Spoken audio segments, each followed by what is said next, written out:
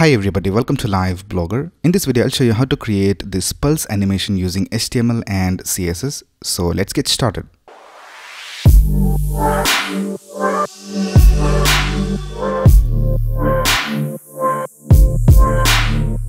Right here, I have created this folder called Pulse Animation and I just opened it with VS Code. And I also have this folder called Images where we have this image which we're going to use in our design. So let's start by creating the necessary file. So let's create a new file called index.html. And let's create another file called style.css. And let's start with the index.html file. In VS Code, you can just type exclamation and press tab and you'll have this basic HTML5 code. And let's link our CSS file over here. And now let's start with the markup of our design. So what we will do is we will create a container division and let's give it a class of pulse container. And in that we need to have these animations and also this image. So for each of the pulse we'll create divisions and let's create a division with the class of pulse for that. And I'll just duplicate it 2 more times and we'll just go ahead and name it pulse 1, pulse 2 and pulse 3 because we will add some delay between these animations. And then let's go ahead and create the image. So I'll just create an img tag and for the source I'll just type images/kingfisher.jpg. And now let's open this in our browser and let's see how it looks. So if we go to extensions and if we scroll down here, we can see that I have already installed this extension called Live Server. So if you already have this installed, you can just right click over here and click on Open with Live Server. And here we can see that our design is being displayed in the browser.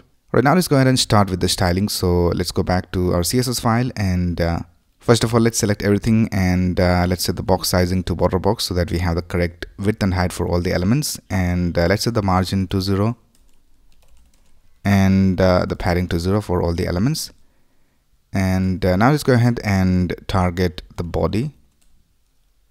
And let's bring this to the center. So let's type display of grid, place items to the center. And let's set the height to 100 viewport height. And now we can see that the element is in the center. We'll also slightly change the background color. So let's tap background and let's set it to F0, F0, F0. Right now let's target this image. And for the image, let's also add a class. So let's add a class called round image. And let's target that over here. So I'll just type round image. And let's add some styles over here for the image. Let's set the width and the height to 150 pixels.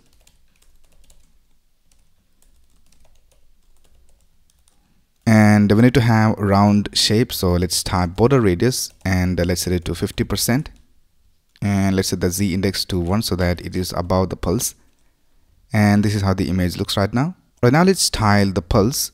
So here we can see that the pulse are inside the pulse container division and we need to position this pulse relative to this container division. So first of all, let's target the container. So I'll just type pulse container and let's go ahead and set the position to relative. And now let's go ahead and target the pulse. So let's type pulse and we have 3 divisions. We have pulse 1, then we have pulse 2 and we also have pulse 3.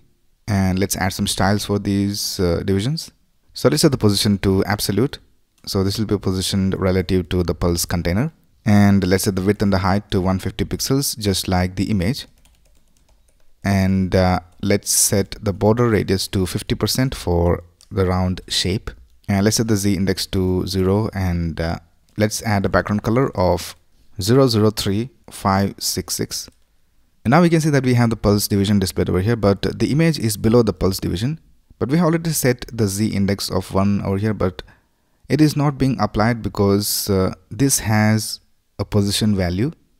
So we need to set some position over here. So let's tap position and let's set it to relative. And now we can see that the image is on top of the pulse. All right, now let's go ahead and add the animation. So I'll just create an animation and I'll just give it a name of pulse and let's set the duration to 3 seconds and let's run it for infinite amount of times. And now let's create the animation. So let's tap add keyframes and we have named it pulse. And for the first frame, let's go ahead and type transform, scale of 1 and opacity of 1. And for the last frame, so let's tap 100%.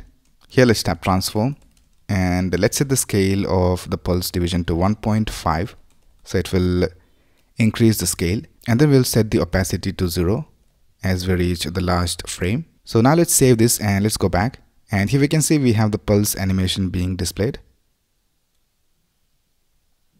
Now all these 3 pulse divisions are having the same animation, so let's go ahead and add some animation delay for each of them so that we have this kind of effect. So let's go ahead and target the second pulse, and let's add an animation delay, and let's set it to 1 second, so it will play after 1 second. And for the third one, let's set the animation delay to 2 seconds. So the first pulse will play instantly, then we have the second pulse which will play after 1 second, and the third pulse will play after 3 seconds. So let's go back, and now we can see we have this pulse animation over here. And now you can go ahead and change the color of the pulse to whatever you want. So for example, if I just change this to red, now we can see that we have this red pulse animation. So that's basically how you can create this pulse animation using HTML and CSS. Alright, so that's basically it for this video. If you have any doubts, you can ask in the comments below. And if you like this video, please click on the like button and subscribe to this channel to get the latest video updates. Thanks a lot for watching. Have a nice day.